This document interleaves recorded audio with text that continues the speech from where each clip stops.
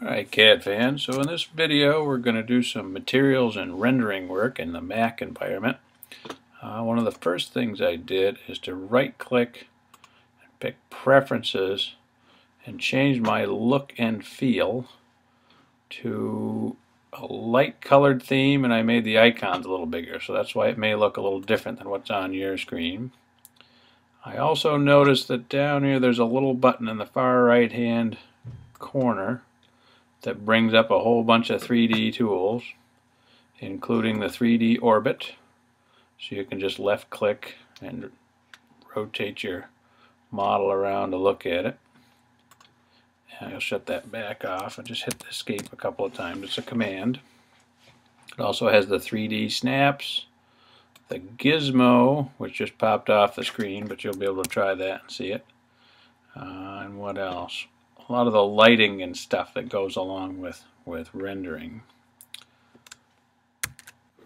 So the other thing we want to look at is the rendering tools in this menu. Make sure that you're in the modeling group up here and scroll down and keep scrolling down until you get down to the teapot. That's the render item, and there's the materials item. So let's take a look at the materials item first.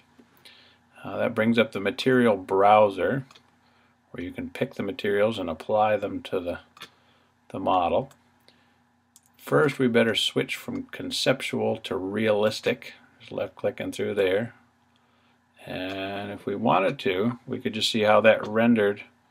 Hit the render button. And this is how it renders if you don't apply any materials. Close the material browser for a sec. Not too fancy, huh? So let's go and apply some materials to this. Say we want to make the towers into concrete, cast in place concrete, well, maybe exposed aggregate. So I double click on that. It shows up here. I click on that object, and as I left click around, it applies them to it. So I'm applying the concrete material to all those materials. I think I just hit the rotate tool there, which I didn't really want to do. See if we can spin it back around. And I just use this. There, so I can see it again. So anyway, why don't we put some painted steel? Maybe we'll make the bridge cables this flaked satin blue. So now that I've selected it here, everything I click on will turn satin blue. Of course, it's going to take me a little while to get all these cables and stuff. I know it's pretty hard to see. So why don't we take a break and I'll apply these materials and be back in a minute. So what I've been doing is shutting off the other layers and doing them all at once that way. I'll show you how to do that with the girders here. But I've got the deck and girders in the same layer.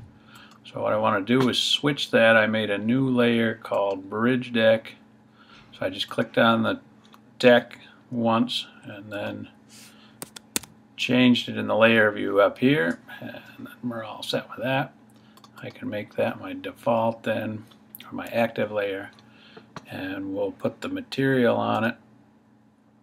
Maybe I'll just use regular old concrete. Select it. There it goes. Now if I'd messed up and I didn't really want something in that, you just click the global and it'll turn it back off. Okay, so make sure I get this in the right order. I got that as concrete. And then what I did for the hanger cables and stuff is I just shut everything off. And go ahead and turn that off. And we'll shut off the towers. And then we can look at this whole thing from the left, for example, and apply it. If I can move this material browser just a little bit, I can select them all and apply. Let's see, I want to do a steel for that one. So, how about metallic paint, green. We'll have green ones there. There they go. And even though they've disappeared here, I think they are here. So let's turn the layers back on so we can see the whole thing.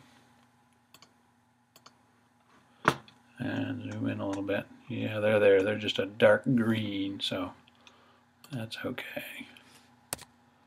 Switch it to an isometric if I can get my mouse to work here. And so there it is. Let's try rendering it like that. See what it comes out like. Well, it's getting a little bit better.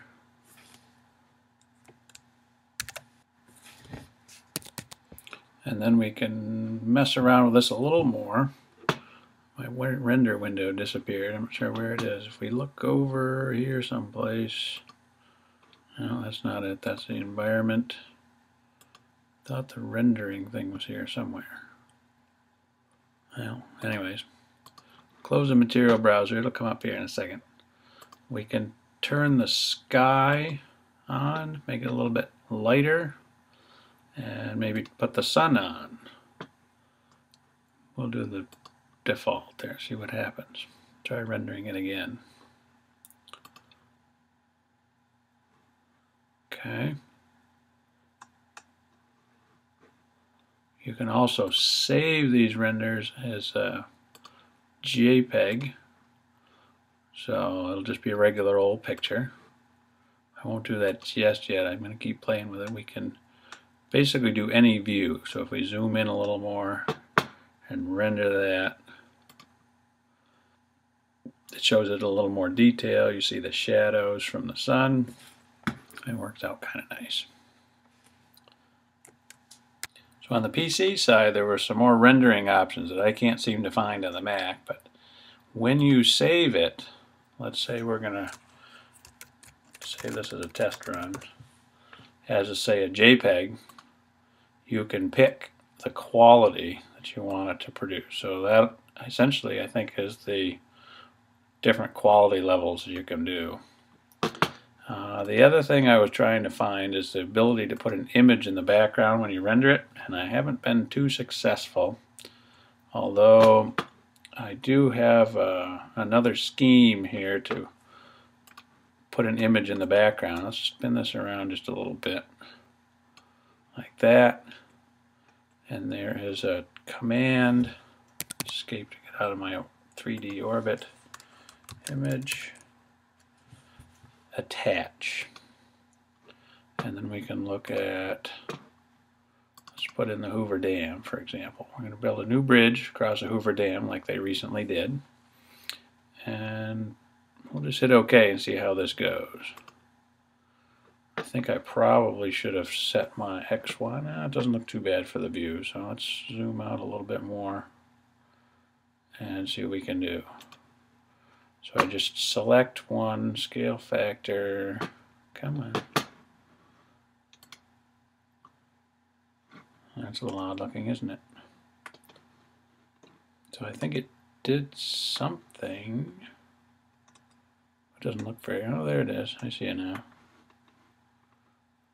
There is the Hoover Dam picture, I just wanted it a lot bigger. Alright, so after that phone call, I've managed to move it around a little bit. Left click on that grip, make it a little bigger. So there's the wonderful Hoover Dam with the bridge that's under construction. Actually, it's about done now. They've dedicated it, but picture from when it was. The only trouble I've got now is that it's in front of the bridge I drew. So let's see if we can move it.